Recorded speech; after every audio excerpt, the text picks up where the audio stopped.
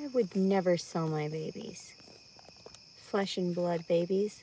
I wanted to keep the baby, and I wanted to keep it away from its father because I'm vindictive. Let's be honest. There's no reason that I should have been so vindictive as to file like that after finding out that there was a life inside of me. Especially since it got to the extreme to where we did it consensually that secondary time. So yes, but I had already told him I didn't file. So I told him I was being honest. I expected him to talk to me back, and he didn't. And that's why I went ahead and filed. Because I was like, no, that's callous. I'll be callous as well then.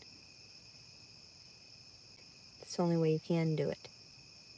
So if he would have said something at that time, I wouldn't have ever filed. I would have just kept my mouth shut and just been like, okay, let's deal with this together.